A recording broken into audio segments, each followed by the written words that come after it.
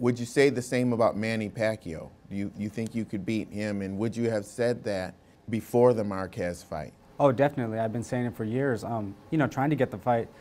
You know, I try to push for a Manny Pacquiao fight, you know, for the last couple of years, but, you know, not being able to get him in the ring.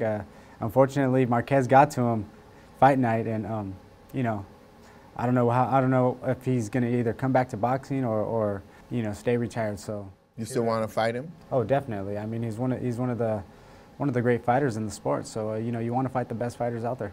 So if you beat Floyd, will you fight Manny? Oh yeah, definitely. You'd be open to that? Definitely, I'll be open to fighting, you know, Manny, Marquez. You know, there's so many fighters out there you want to fight. The one thing coming into this sport is you want to fight the best fighters out there. You don't want to just fight, you know, selected fighters. You want to leave your legacy where you know you fought the best fighters that were in your weight division at the time. So you still consider Manny one of the best? Oh yeah, definitely. I mean, he got knocked out by one of the best, and he beat Marquez 3 times. So, you know, it was a great trilogy they had, and you want to be part of one of those trilogies too.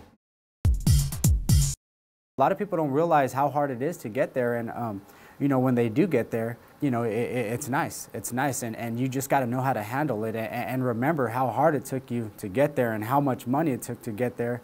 Felt violated.